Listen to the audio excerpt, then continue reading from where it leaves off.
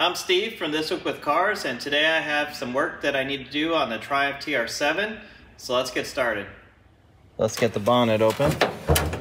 Here you can see the infamous Triumph TR7 4-cylinder engine. This was not the best engine that was ever designed. One of the biggest problems with this engine is that the head bolts go in different directions and they go through an aluminum head. So if they were to seize in there, there's almost no way to get that removed from the engine. At least not without a lot of work and possibly destroying things. But today I have a much simpler task to deal with. Let's start the engine up and I'll show you what I'm talking about.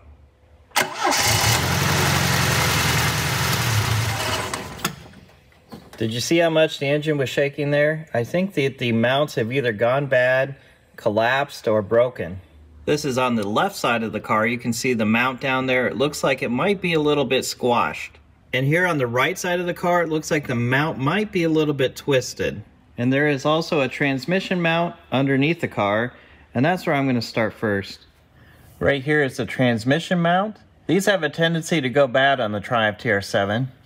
If I push up on the drive shaft, you can see how much the transmission moves up and down.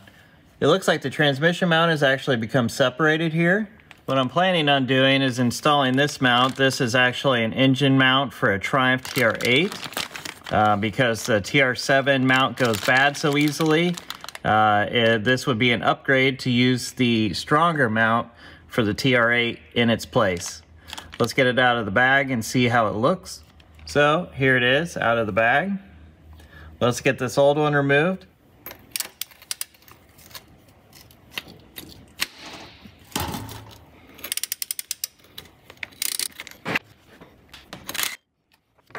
You can kind of see it, but there's a couple pins right there, and that fits up into the little holes right there. Try to keep that centered within the mount there. These bolts right here are not captured, so you will have to hold on to the top side with a wrench. Now I need to lift the transmission up and off of that mount, so I'm going to use a jack to do that. This rubber is just a gooey mess and not good at all anymore. Now that I have the transmission supported, I just need to take out the 4 bolts that hold the cross member in, and then I can get this old mount out and put the new one in.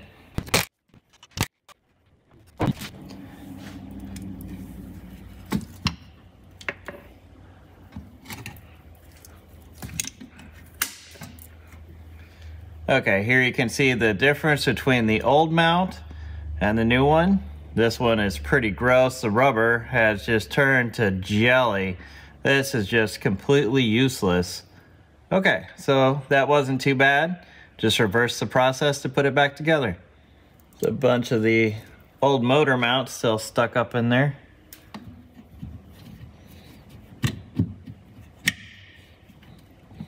I should be able to bolt this back in right now.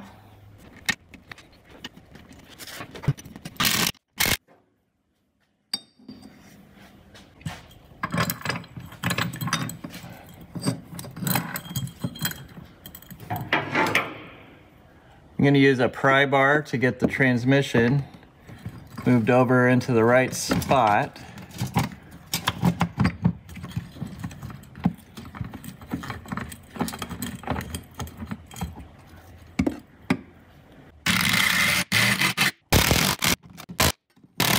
I'm going to shake the drive shaft again. We'll see what happens this time. Almost no movement there. And I'm really putting a lot of force into it. So that's not too hard of a job to do. Definitely a huge upgrade. And if you have a TR7 running around with its original mounts, maybe you should think about changing them. Okay, here we are on the left side of the car. This is kind of underneath the left side of the engine. You can see this motor mount here is compressed a bit, and it's actually kind of soft. Here's the new motor mount. This is very hard rubber. I can't even push into this, so I'm going to need to replace this one as well. So as you can see from the brackets, it has 2 holes in it, which go right here, and then it has a bolt which connects to the engine.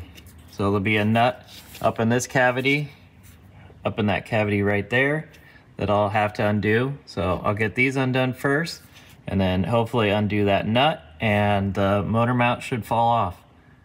I've got my jack under the front of the engine, and I'm going to crank it up, try to relieve some of this weight. It'll make it easier to get that mount undone. Removing this is going to be a tedious process, a couple flats at a time.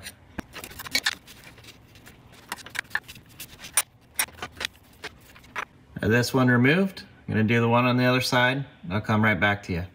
Okay, I have both the bolts out. I'm going to try to raise the engine up, see if it moves up enough that I could get a new mount in there. Feels like that's as far as it wants to go. Hopefully this is enough room, and when I remove the bolt up there, that this mount will come out of there. Okay, I have the nut on the top loose, but it is still just barely held in there. So I'm gonna try to lift the engine up just a little bit more.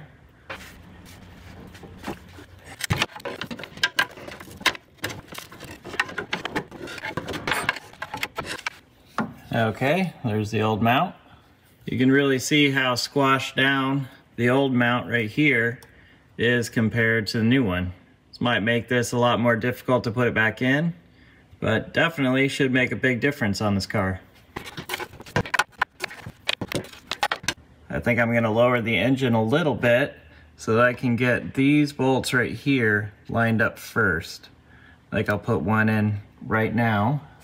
Okay, that's in there loosely to help guide everything into place. Now I'll just lower the engine a little.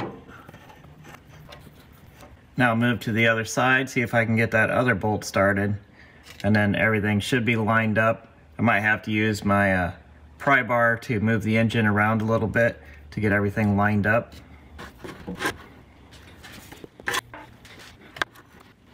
I have both of these bolts back in and tight now. I just need to put the nut up there.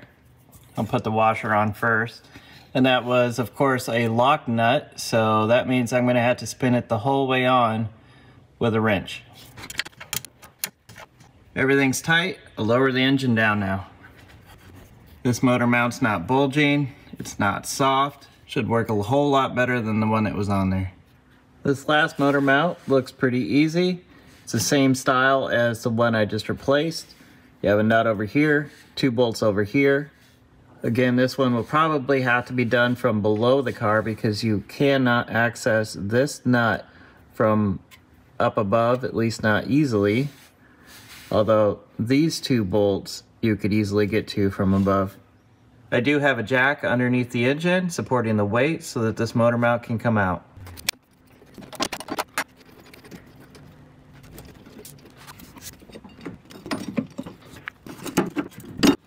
Okay, this one was sitting in a little metal container. So just pull that out, put the new one in, and it's ready to go back in.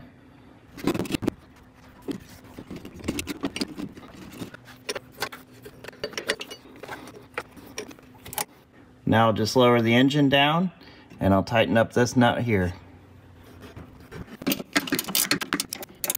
I want to do one last quick job for tonight, and that is install this simple battery cutoff switch. This car has a modern radio in it, which means that it's powered all the time to keep the memory and the clock and all that. But that can drain your battery completely when you're storing the car for the winter. So I'm going to just add this little cutoff switch. This is the style that I like because you just have to unscrew it a little way, and that disconnects the power from the battery. So you don't actually have to spend much time disconnecting and connecting it. And this will also adapt to a normal battery, and you can use your normal battery cables with it as well. So that's what I like about these, and it only takes a second to throw it on. Now when the car is put away for storage, just have to unscrew that a little bit. Battery's disconnected. When you want to take it for a drive, couple spins, battery's connected again. Well, that's it for today. I definitely got dirty today. That was quite a job to replace all those motor mounts and the transmission mount. If you want to see more Triumph or Triumph TR7 videos, comment below and click subscribe.